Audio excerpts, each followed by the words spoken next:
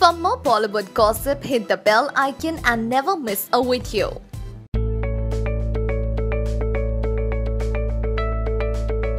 Tiger Zinda Hai has already wrapped up except for the last song, which will be shot in Greece. Salman Khan in the meanwhile will get busy shooting for Race 3, but it now seems that filmmaker Remo D'Souza and producer Ramesh Taurani have zeroed in on Abu Dhabi and Dubai to shoot for their film.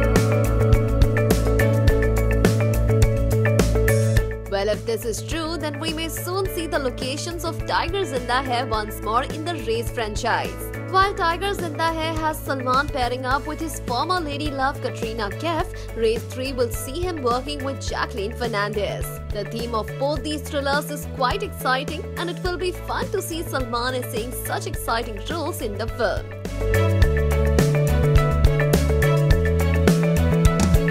So what do you think of Tiger Zinda Hai connection with Race 3? Do let us know by commenting in the section below.